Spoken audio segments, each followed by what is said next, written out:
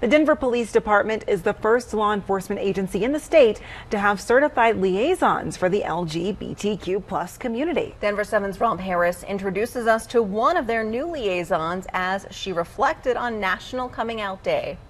I was very fortunate to be able to be out with my career in law enforcement. Lieutenant Michelle Fulmer says she's lucky. She feels safe bringing her whole self to work at the Denver Police Department. You know, the department has been extremely supportive to myself and my wife. You know, all of our brother, sister officers are allies. It definitely is a family. But Lieutenant Fulmer says she knows that isn't the case for everyone in the community, and that's why she's proud to be among DPD's new trained LGBTQ+ liaisons. It gives a framework to have sometimes those tough conversations of what we're doing right and, you know, what we need to make improvements on. The training comes through the National Out to Protect organization, and it aims for better service of LGBTQ officers and the citizens they swear to protect. DPD is the first agency in Colorado to be certified and the third in the nation. This isn't just you watch a quick video, click a couple buttons.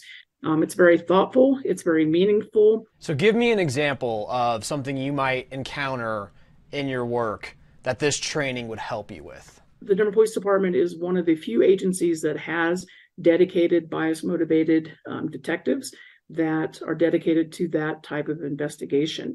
So one of the things that Out to Protect really focuses on is how to, one, identify what a bias-motivated crime is, how to investigate it, how to work with our other law and law enforcement partners, and then most importantly, how to make the community safe and how to give resources to folks who aren't feeling safe.